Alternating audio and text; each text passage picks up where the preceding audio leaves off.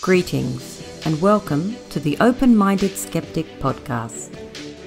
My name is Sharon Ann Rowland and I'm your host. On our podcast today, I'll be reading my original report on my team's investigation of a D.U.M.B, that's a deep underground military base, on the Queensland and New South Wales border near Wallangarra and Jennings. If you go to our website at www.tomspod.com, you will find a blog post containing photographs taken on the day of the investigation to accompany this podcast. Now, grab a coffee, sit back, relax, and enjoy one of our original OeC Magazine investigations.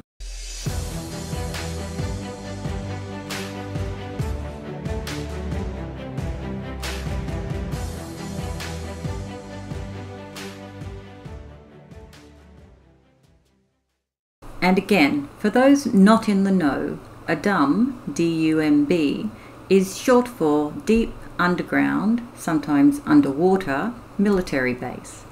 And it's said that Australia has two major D.U.M.Bs, one at Pine Gap and the other at the foot of the Blue Mountains in New South Wales.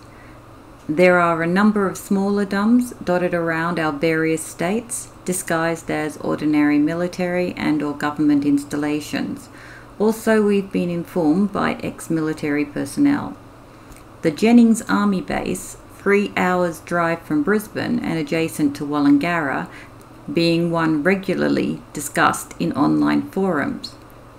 Due to the continued banter and the words of a source that has been inside this base's underground facilities, a small group of us decided to go and check out sleepy Wallangarra.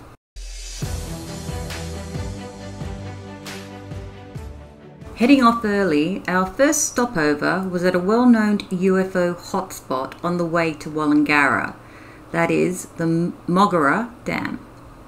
A friendly chat with the local cafe owner confirmed strange craft sightings in and around the popular water source, but no military presence. After some excellent intel, scones, jam and cream, we got back on the road. Arriving in Warwick an hour later, we pulled into one of the landmark pubs in the area, the Sandy Creek. You would have thought we were the ETs by the looks we received from locals as we entered the pub and claimed some seats at the bar, nearest the door. After we ordered and inquired about the pub's heritage, we seemed to be making progress. In fact, I swear I saw a chink of light forcing its way through the native's tough facade.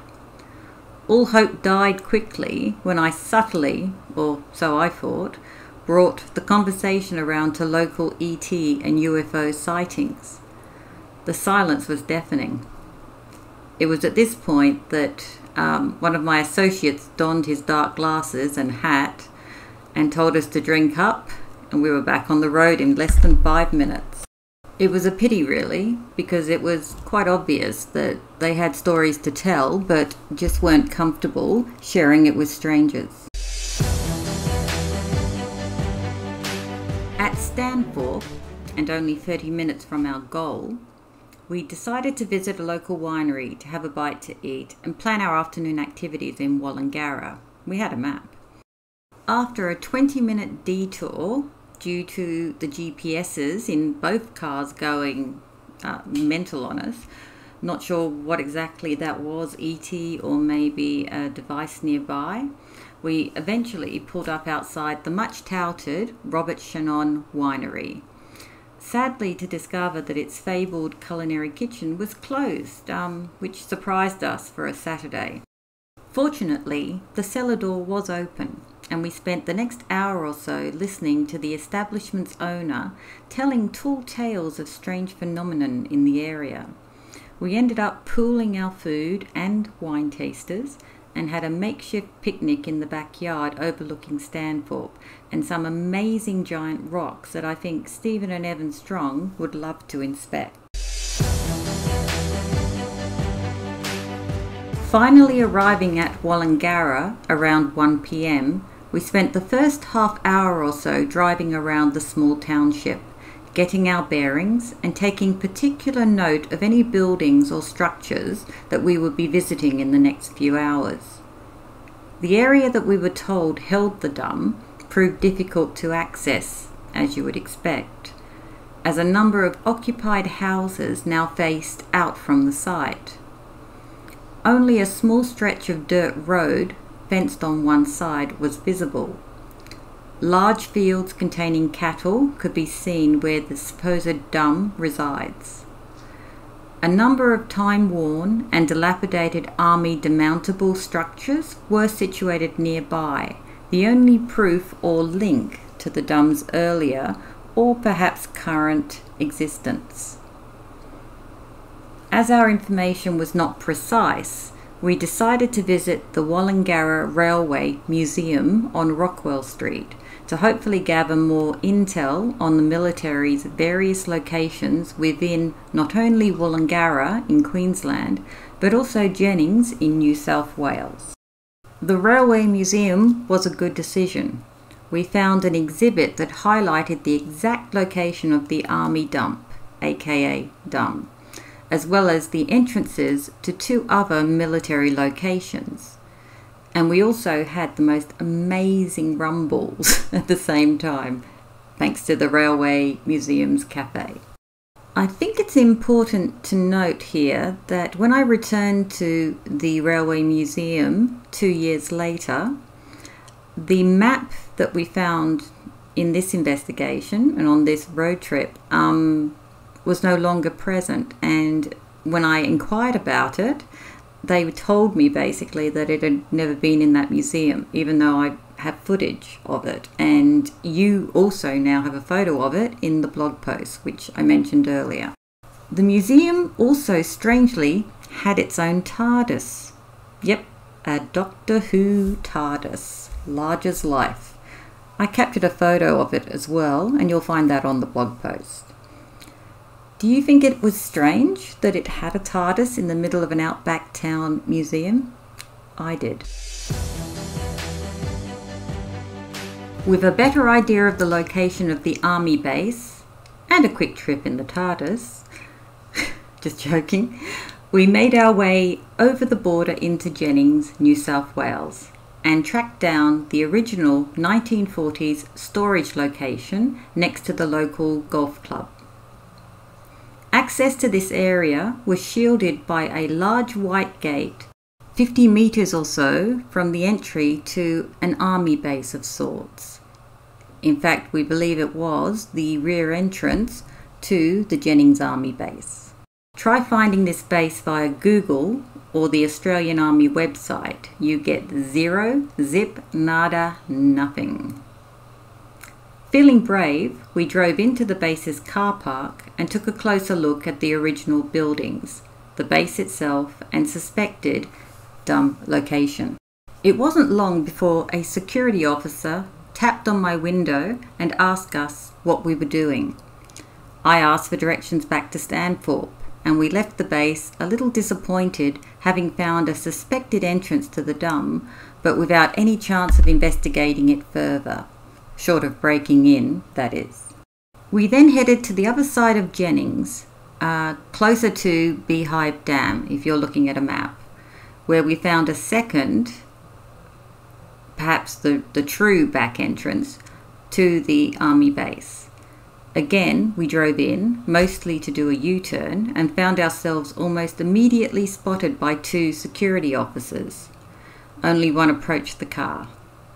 Again, the security officer, by script, seemed to ask us the same question, so I again requested directions back to Stanthorpe.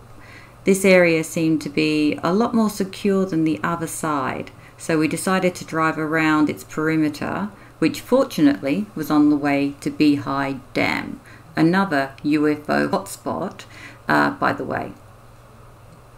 A staggering number of warehouses lined the base's fences. Most looked new and completely empty. Really, they were just shells. Apart from a few steel crates, a couple of cows, and a few boxes scattered here and there didn't seem to be any other materials or people around. Considering it was the Saturday before Christmas, I would imagine a lot of the base would be on leave anyway. However, apart from the 3 security officers, we didn't see another military soul, not on the base or in the township.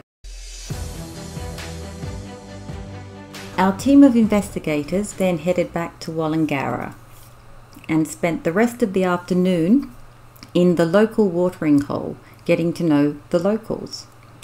I positioned myself at the bar and struck up an illuminating conversation with the barmaid and actually the owner. After some stilted conversation, she warmed up and then shared an interesting story about the old town electrician who had passed on recently, and his descriptions of the underground base on his many maintenance trips below ground. She described US tanks stacked on top of one another on either side of an unwalled lift that ferries people from the ground to below. She mentioned that this particular lift resided in one of the empty warehouses, perhaps the ones that we had driven by on the base. I asked if any of the base personnel came into town, and she said not often. They kept to themselves, either staying on base or travelling directly into what they would deem civilization, Toowoomba or Brisbane, I imagine. It was at this time that we were joined at the bar by an older man. The owner's demeanour changed completely, and after serving him, she seemed to disappear into the ether, or the kitchen in this situation, and a younger man replaced her at the bar serving the other customers. The older man didn't engage me in conversation. What he did do was stare at me until it became uncomfortable. Fortunately, one of my team, who had been watching from nearby, got up and sat between us, breaking his stare and giving me a level of comfort back. It's important to remember, if you're going to do investigations of this nature, you need to go as part of a team, never alone. If a return visit is planned for Wallangarra in the future, I would suggest taking a 4-wheel drive and hiking boots, as a visit to D.U.M.B would be a must. This dam has been the venue of a number of UFO sightings in the past, and due to its close proximity to the Jennings Army base, would definitely warrant a night watch.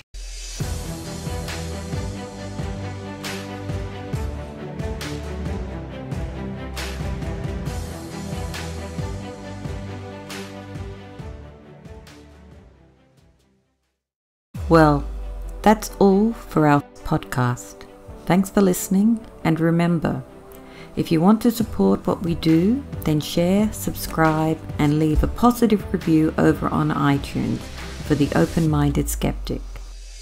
My team and I look forward to entertaining you once again in our next podcast.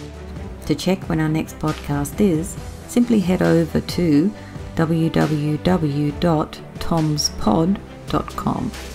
That's www.tomspod.com.